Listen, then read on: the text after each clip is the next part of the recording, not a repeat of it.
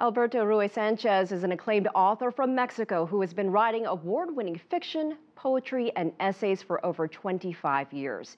He was also the editor-in-chief of Latin America's leading publication, Artes de Mexico.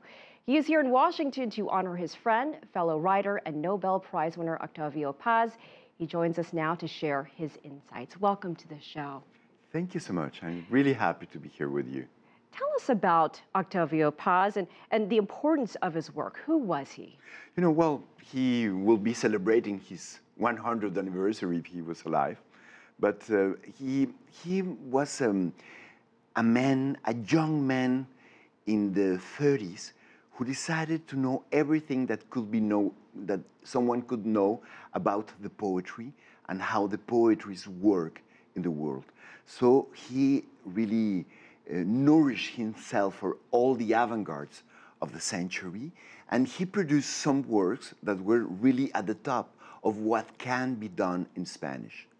And he did it 3 times in his life. He really reinvented himself 3 times. So his influence in the world was absolutely powerful because he really was like a synthesis of everything that was happening in literature in certain moment and producing something else, which is very difficult because, when you write, there is always someone who wrote about it. And Octavio Paz was not only original, but he really was powerful, and he was really having a capability of analyzing everything from another point of view. Was an amazing person. You speak so passionately about him. How did he influence you?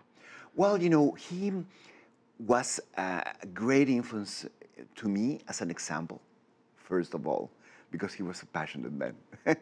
And I used to work with him, really was much more than a work, was really like trying to do much more than we can do, but always with a sense and with a sense of creativity. And it was a work that was passionate because I had to correspond with some of the greatest writers in the time, like Kundera or Lévi-Strauss or whoever was important in the cultural world was in touch with our magazine, the magazine we were doing with Octavio Paz. And at the same time, Octavio Paz was extremely critical of what he was doing. And he was all the time putting aside what he did and trying to do it better. The world lost another literary legend this year, Gabriel Garcia Marquez. Are Latin American authors becoming more well-known throughout the world? How is that?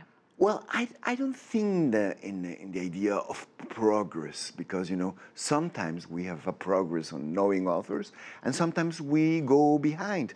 One of the absolute interesting things and challenges we have is that in the English-speaking world, the literature coming from other places is not so important. For example, in France, 38% of what is published in French comes from other languages. In the United States, only 3% of what is published comes from other languages. Any Latin American writer knows much more about Chinese literature or Japanese literature or Indian literature or European literature than any American. And that's very sad because the readers in English is such a wide audience, and but the publishing world and the cultural attitudes and the cultural practices are not so open to our literature. So sometimes we have like a new writer or an old writer, but so much to know, so much to discover for this world. And is that what you're trying to show in your work? And let's turn to some of the things you've written. You have a theme of searching. Talk to us about some of your works. Well, I have been writing for 25 years, but 20 of them I spent making a research on woman's desire and writing a book about it, not trying to speak instead of women, but really to showing what they tell me and making stories of everything that they told me. And I finished a set of 5 books that is called Quinteto Quintet of Mogador. Mogador is an imaginary city in Morocco. And I just published in English one of them. It's called Poetics of Wonder, a Passage to Mogador. And there I try to really show in a composition, in a very composed way, a lot of my discoveries in this world. It was translated by Rhonda Buchanan. Alberto Ruy-Sánchez, we appreciate your time and good luck on your future literary achievements. Thank you so much.